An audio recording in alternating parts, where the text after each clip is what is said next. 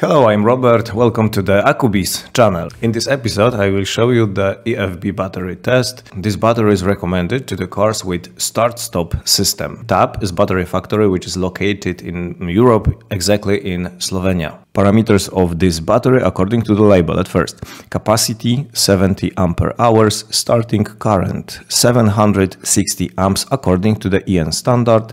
The battery is in L3 housing and it's also maintenance free, which means that water cannot be topped up.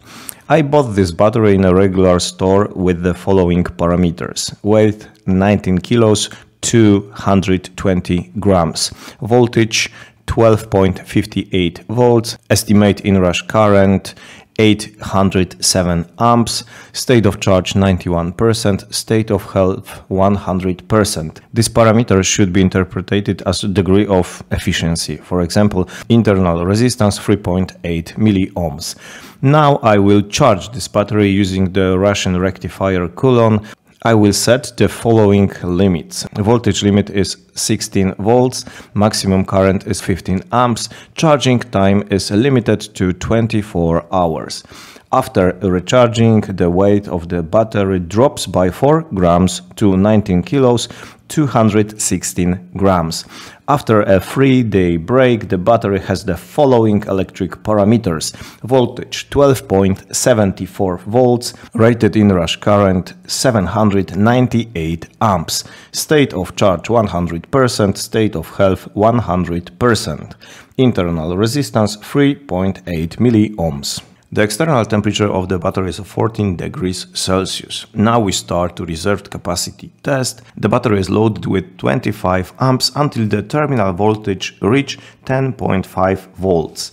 The tester counts the discharge time, takes into account temperature, capacity and of course Pickard factor. The result of this discharge is time expressed in minutes. In this test it is 120 minutes. Converting this result to ampere hours, we can estimate its capacity at 78 ampere hours in the EN-C20 standard. The battery has been discharged by 100% of its capacity, it's important, and now the battery must be charged in my standard, of course. Maximum voltage is limited to the 16 volts, maximum current is limited to 50 amps, and the time at last is limited to the 24 hours. After the second charging, the weight of the battery drops by another 2 grams to 19 kilos, 214 grams.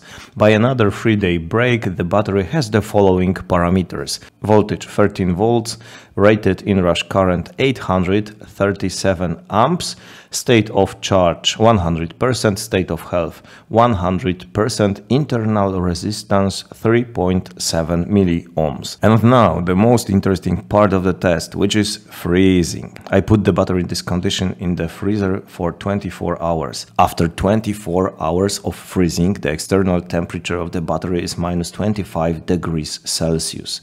And the electric parameters are as follows: voltage 12.85 volts, estimate inrush current 416 amps, state of charge still 100%, but state of health drops to 72%, internal resistance rise to 7.4 milliohms. Some construction details: grid type, positive made in technology expanded metal, negative made in technology concast.